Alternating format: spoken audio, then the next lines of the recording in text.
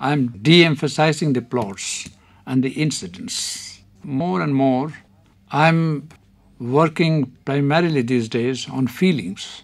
Because previously when I came to cinema, I was told by my predecessors that film has to be full of incidents. One incident giving rise to another, that to another, that to another. This way, you have to weave a garland. And that is the script.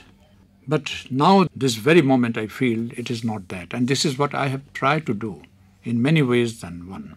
That de-emphasize the plots and the incidents and dwell primarily on feelings.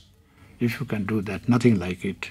And I think that what Indian cinema needs today, for the experimenters like me, for those who want to go beyond the limits, the point is to do something, to see that the language of cinema so far has been oversaturated. The language needs to change. Changing the language, having a new language to talk about, it's a very big claim, very lofty claim. But let me see if I can do it.